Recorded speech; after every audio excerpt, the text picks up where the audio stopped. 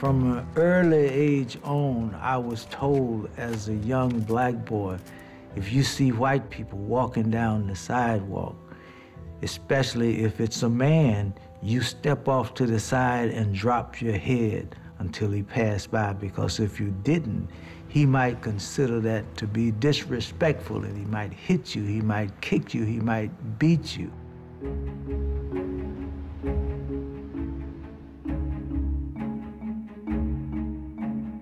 My grandfather, he would take me with him downtown Hattiesburg to pay bills. And I remember my grandfather wore a straw hat with this colorful blue band around the hat.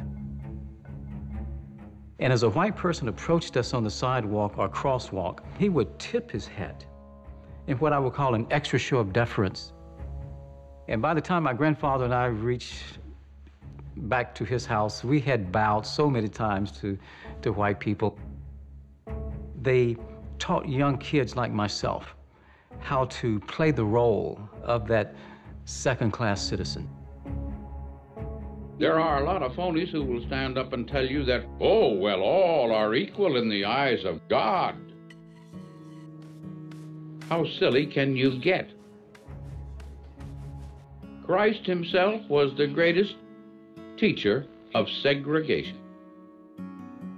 Mississippi really stood like an island of resistance. There were only 6.7% of blacks who were registered to vote prior to Freedom Summer, compared to 50, 60, or 70% in other southern states.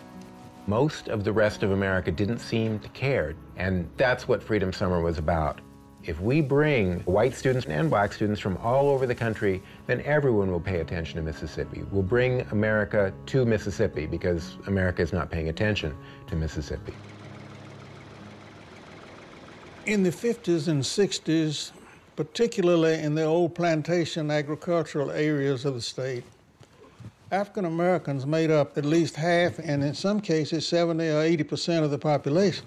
And in some counties, of course, there was a realistic understanding that if black people voted, they probably would be electing black officials.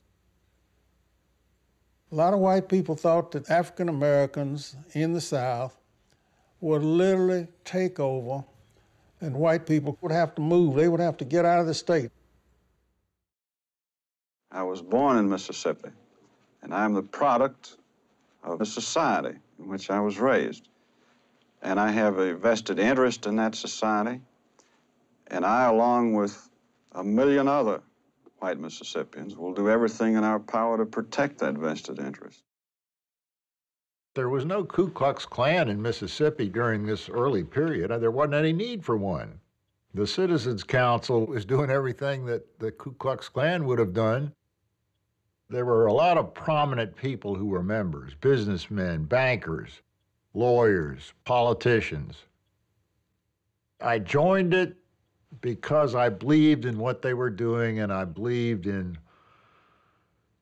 trying to preserve the society in which we lived. This is the Citizens Council Forum, the American viewpoint with a Southern accent.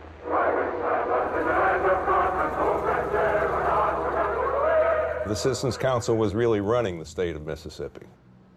It was part of the whole apparatus of a white supremacist society, that you had the local police, you had the registrar, you had everyone involved in the Citizens Council. They succeeded in preventing almost all blacks who attempted to register from registering to vote. Political participation was something reserved for whites. And if blacks sought it, they could get hurt in lots of different ways, ranging from economic reprisals, loss of jobs, or if you had a business, restrictions or being placed on your business, or if you had a loan, your loan being called in.